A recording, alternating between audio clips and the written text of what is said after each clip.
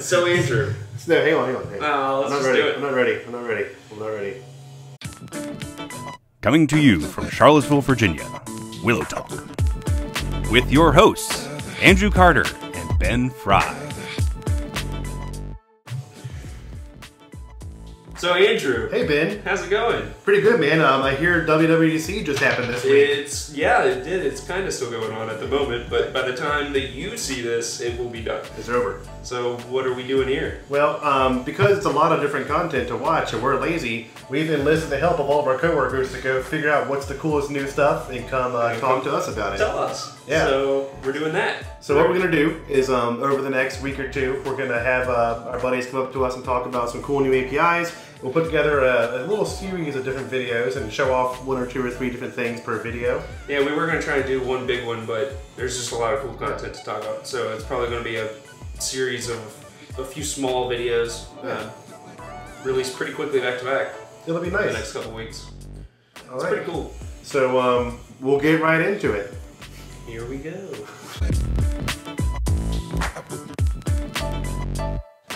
All right, so we got Matt Jones here. Matt Jones, Hello. What did you check into, man?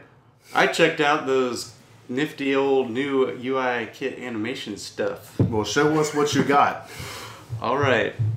So here I have this pretty plain app. You see the Ben and Andrew in the sky because they are my sky. Now, did you design this yourself? I did. I designed it myself. Because it's looking pretty dank. I know. I like to think I'm good at that. But right now it's pretty plain, right? Very vanilla. Nothing special happening. Sure. So how about we dig in here and we have this animator, this UI property animator. Ooh. It doesn't really matter what the duration or curve is because I attach it to the content offset of the scroll view. No way. Scroll view to So how does that work?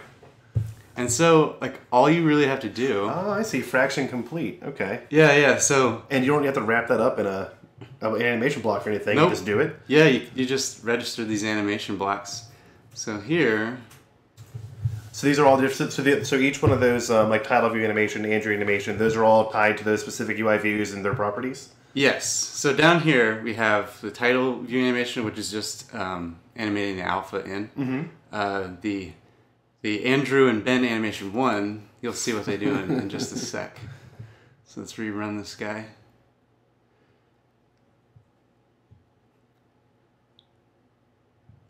Get ready for it. Woo! That is awesome. Oh, looks like I got a little problem there. Let me fix that. Whoa.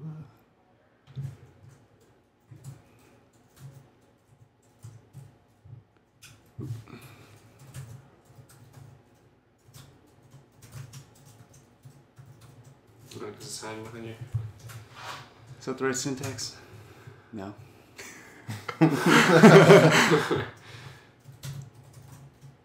Oh, look at that. That new Swift 3 stuff. Andrew image view. It's trying to help you out there. It's trying. I like the new syntax can take some getting used to, but I do like it. Well, it feels more Swift-like than how it used to be. Alright, let's try that again, now with the proper view ordering. Aha! Nice. Woo! That's pretty sweet.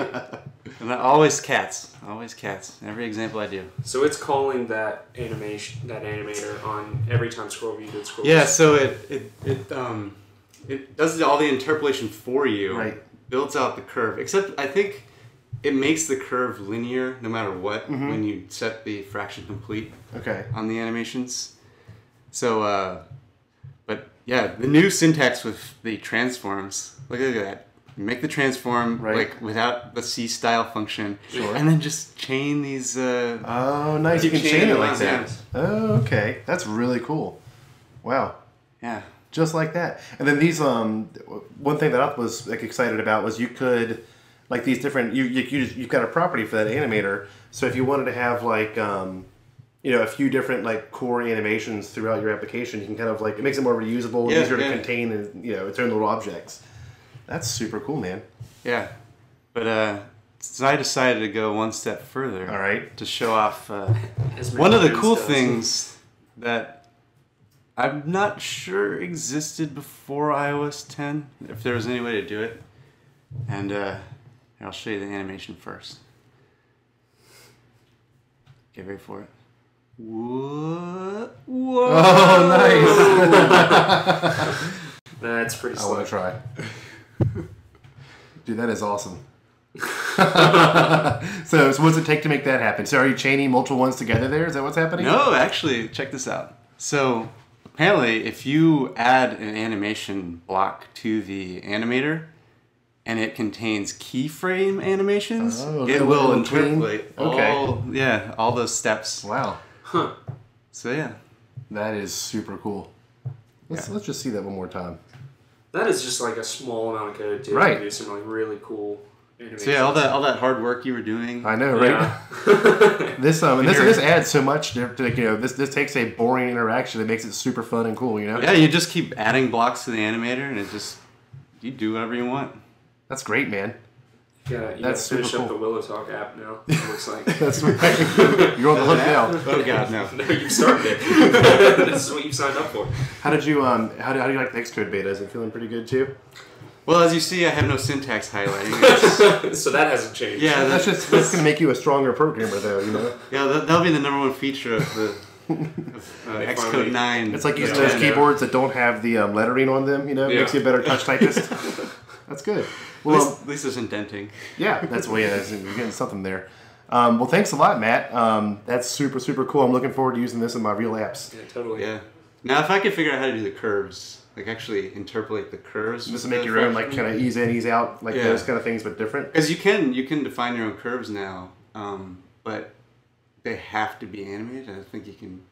Like, as soon as you make it an interactive transition, like I was doing, then it makes it linear. Huh. That's interesting. Maybe that'll change the next betas too. Maybe that'd be amazing. That's super cool. All right, man. Thanks a lot.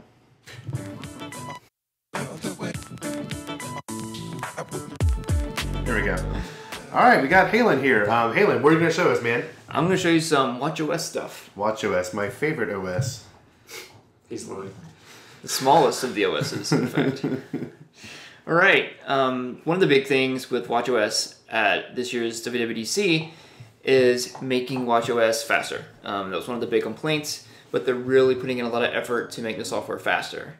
So I have a little example app to show you here. It's a little app for tracking exercises that you might want to do throughout the day, just to keep your fitness up. So I have push-ups, crunches, and jumping jacks listed, and we can jump in to see how many I've done today. And if I've done a set, I can just click and add. But if I want to go back and see what I've done for each one, I have to go back and then jump into the detail, and it's a lot of clicking and jumping. And if you're holding the watch with your wrist raised, then that even just 1 second or two can add up. So with watchOS 3, Apple is adding a new option for tables, which makes this a lot nicer. And you can set all this up in Interface Builder. And one key thing to note is the use of segues. The segue is how watchOS 3 knows how to properly transition to each detail whenever you're scrolling through. So we have the segue set up. So you're setting up a segue from each row into the view that it's pushing into, right? Yes. So the segue is from the table row onto the detail. And make sure, of course, you have the identifier so that your code can set things up properly. And then once you have all that working, there's just one property that you can click on the table for item pagination. And once you do that and rebuild, then you'll be able to scroll through your items in a list a lot faster. So the OS knows that initial table that you click to get into the detail, it can then kind of like, as you scroll up and down, it'll know what you want to get from that previous item on the table to save you the interaction of going back and forward and back and forward. Yep, exactly. And it actually does some prefetching. So when I click on one of these behind the scenes, it will fetch all three of them. So scrolling is really smooth. So we'll click on one, and then it brings back to the scene I was in before. But now, instead of having to go back and forth, I can just scroll right through. That's awesome. That was all done with Interface Builder. Yep, all Interface Builder. Now, can you do that in code? If you want to rewrite the whole thing, sure. But Interface Builder is definitely the preferred place to go. Just one checkbox here and everything's done for you. So it's going to handle all that prefetching for you and performing the segues. Yep, everything's done behind the scenes and it worked great. So what if I have, what if one of my detail pages also has a scroll view inside of it? Does that work okay, or is it kind of messy? You'll want to rethink the design. Sure. If you have scrolling within the paginated table, the inner scrolling will actually take precedence. Okay. So the paging will get wonky. That makes sense. So you'll want to make sure to have everything on one screen, and it's also good for the user. They don't have to spend more time scrolling through to pick out what they want. Right. Well, this is really cool because it seems like a very almost for free thing you just get in watchOS 3. Just go click a button and now you've got this big speed boost that saves users trying to keep on going back and forth in your app. That's Absolutely. Awesome. And in watchOS 3, Apple's already done this on some of their apps like Weather and Stocks. Gotcha. So if you're a developer, you can download the beta, start playing with it, and it's really nice. That's really cool, man.